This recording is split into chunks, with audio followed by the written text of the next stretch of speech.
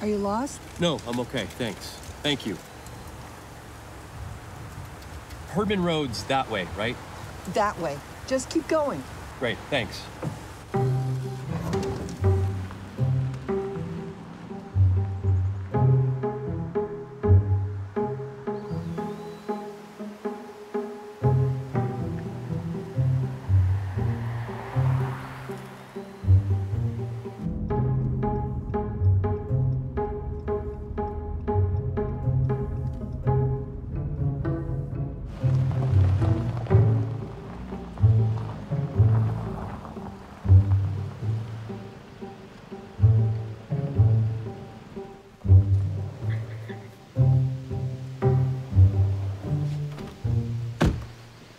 Hello?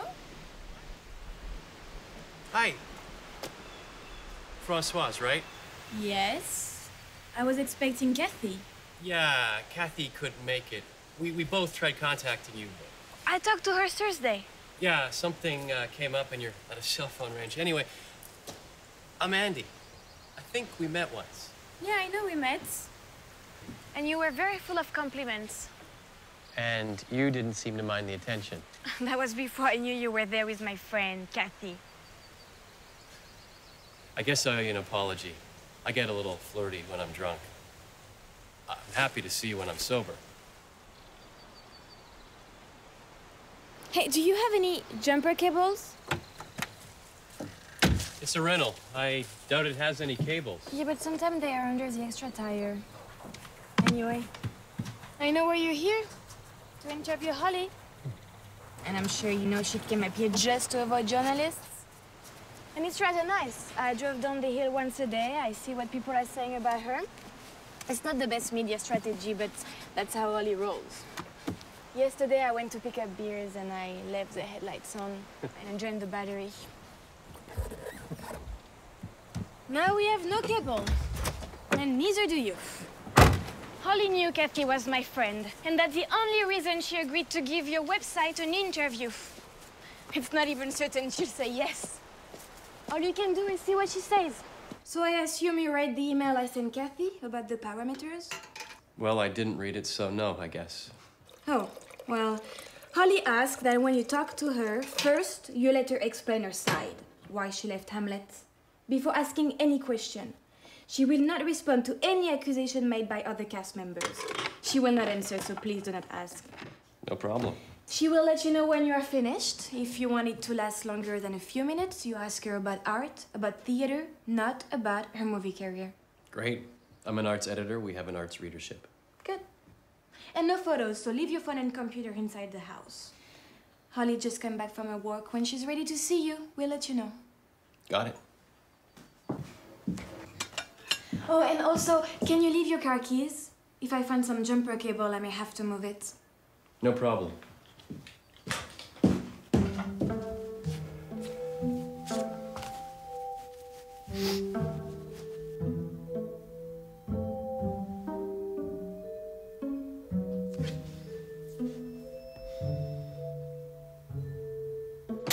Andy?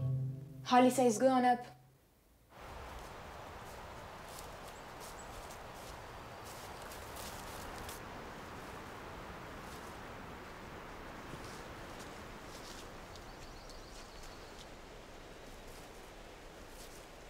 Good morning, Holly. I'm Andy. I'm the arts editor. I was expecting Francoise' friend. Yeah, Kathy was suddenly unable to make it. You know, she's still finishing her MFA, and she assumed that for this, she could postpone a few things. But in their own minds, you know, Columbia's always the center of the universe. Do you know anything about the theater? Absolutely. In fact, I saw you do Chekhov in Central Park. Now, that was a show. That was before Hollywood even knew who you were. It was good. 7 years ago. Did you see my Gertrude? I did not see this particular Hamlet, no. But I know Hamlet. I mean, it's one of the biggies. Yeah, it's one of the biggies.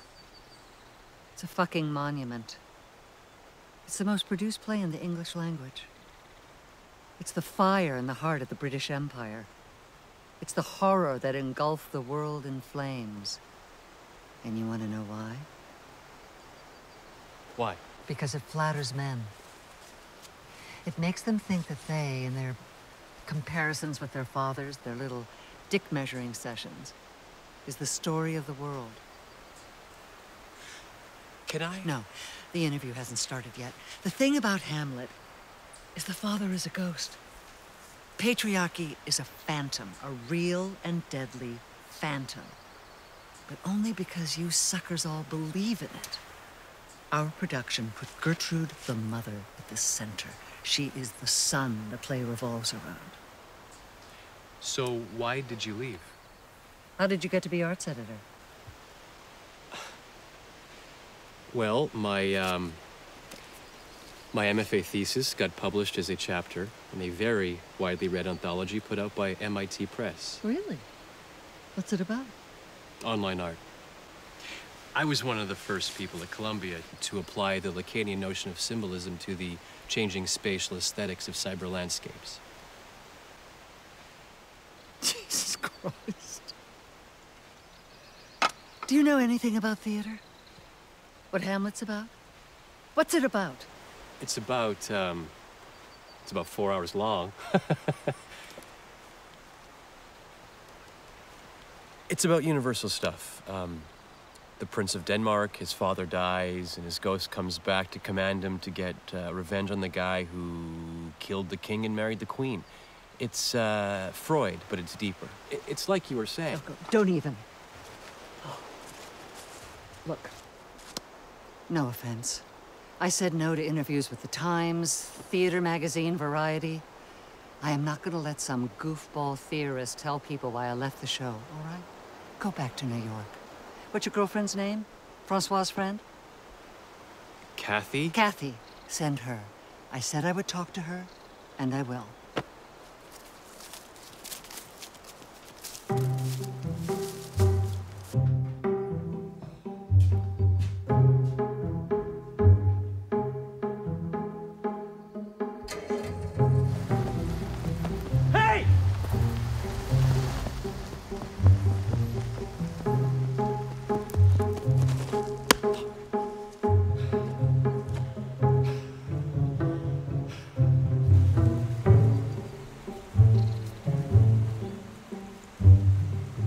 Assistant just drove away in my car.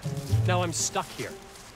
Shit, and I'm out of cell phone range. Relax, kid. She probably just went up to the neighbors to borrow some jumper cables. Well, she could have asked. Well, she probably thought you'd have more time. Wasn't her fault you blew the interview. No. She had a clue. She told me she didn't know if you'd want to talk to me or not, and she took my car anyway. Well, if it's that important to you, walk up after her. It's 2 miles tops. She'll be there in 20 minutes. Either that, or come have a breakfast beer and wait. I once had 5 Tibetan monks here for a whole month. One of them was a Talku. You know what a Talku is? No. He's the embodiment of a spiritual tradition. Anyway, I had one of these guys up here and 4 of his main dudes. All of them chanting up a blue streak, working like hell to do nothing. And you know what they wanted to eat? Meat. Bacon, ribs, pork chops, bratwurst. It's all they wanted. Look, I know you're having a tough weekend. Had to change your plans, didn't get your story, spent all that money on a rental car, I know. Look on the bright side. You're having a day in the country. It's what successful New Yorkers do with their Saturdays. How did you know Kathy was my girlfriend?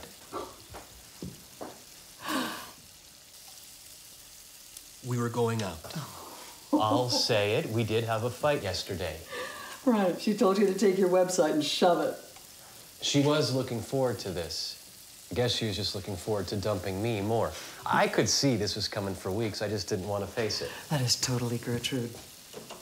She knows she's the cause of Hamlet's madness, or at least a part of her knows it, but she chooses to act like she doesn't. It's that thing we all do. We tell ourselves we're being Machiavellian. He who believes the biggest lie has the most power, that kind of thing. But on a deeper level, we're looking for consequences. We create these swaths, these wakes of emotional havoc, and then we tell ourselves, what, me worry? Because on the inside, we're looking for results. We want that payback, that slap across the face. It's totally Gertrude. So, why did you leave the show? Off the record, I mean, it sounds like creative differences. I don't know what being an arts editor's like, but being in a play is like being in a relationship. Rehearsals are like the courtship. Opening night's like your first great fuck. You know, and then afterwards, maybe you want to, you know, go to the movies together once in a while. But sometimes it's impossible to get anything from this emotionally demanding, socially challenged, not quite my lover presence. Most actors just say, it's a summer thing and write it out, but I just couldn't. I could not kiss this Hamlet goodbye on Labor Day and say, I had a great summer. I'd be lying if I did. I can't lie anymore. Who are you talking about? The other actors? Oh, the actors are fine. Not the actors. Mostly it's the audience. They're just as dumb as hell, and they're there for the wrong reasons. They're gonna go tell their friends about how they saw the guy from HBO in Hamlet, and their friends will ask them, so how was it? And they'll say, amazing, amazing. But they never felt a goddamn thing. Very few of them ever do. And the great so-called intellectual class is perfectly content to let them live like that. They're just frauds. They have zero empathy for the public, zero. Women are second-class citizens everywhere, and everyone blames the religions. The world's in the fucking shithouse. Took us 200 years to burn the whole place, and everyone blames the corporations. And in the meantime, we are just asleep at the wheel. People's imaginations are about as agile as this pig's was. I mean, they're lovely in a way. Noble and lovely, but they just can't think big. And you know whose fault that is? Ours. Me with my stardom. You with your useless master's degree. We are collectively a failure. An absolute failure.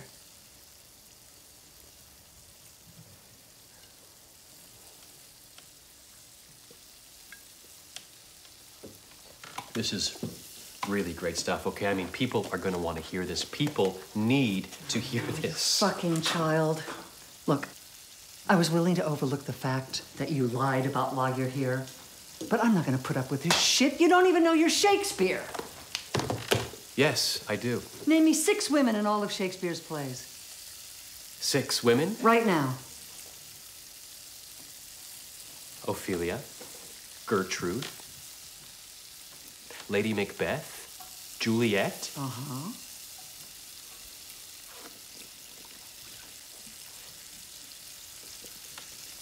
Desdemona. That would make 5. Caesar's wife. Caesar's wife. But what was her name? That would make 6. 6 women who fucked their way into the middle of the action. Except for poor little Ophelia. But she was ready to go, you can believe that. No Goneril. No Titania. No fucking witches. Just Caesar's wife, and you can't even remember her name. Just another woman doing what women do. Fucking their way to the bottom, just like your girlfriend at your tragic website.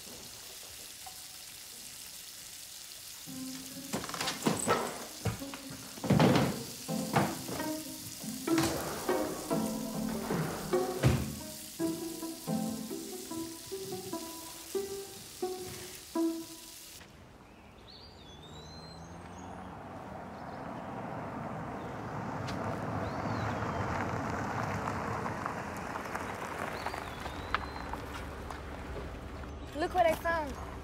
Great. Can I drive? Yes.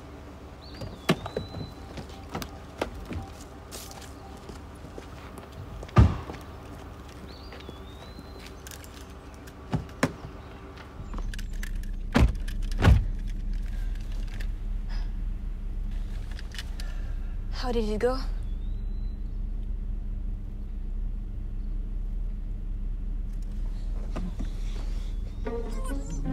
What's wrong with you?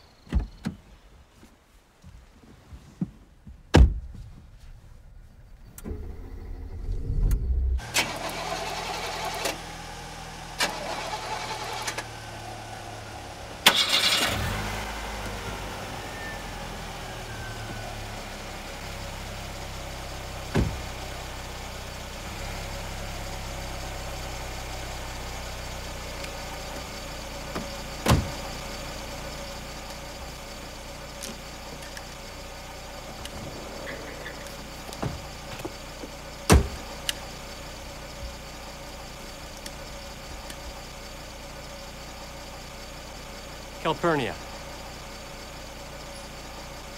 Caesar's wife. Calpurnia.